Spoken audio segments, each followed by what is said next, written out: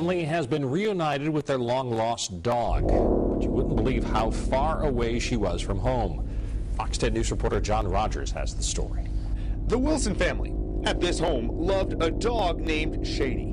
They'd raised her for years, but one day in January, the family came home and Shady was gone. After Shady went missing, the family feared the worst. Nearly 2 months went by when the family got a call. Shady was picked up among a group of stray dogs in Brownsville, Texas, 900 miles away. The family still has no idea how Shady made that journey, but they don't care. They're just glad to have the little signs.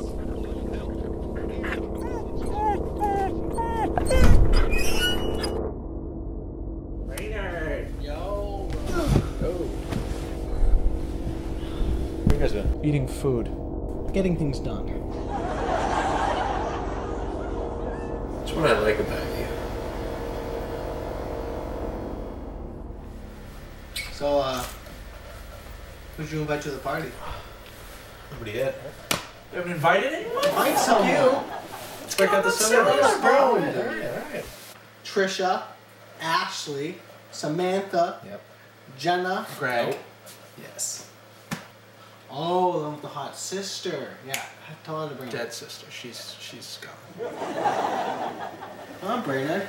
Contact list. Yeah, hey, dude. What's going on?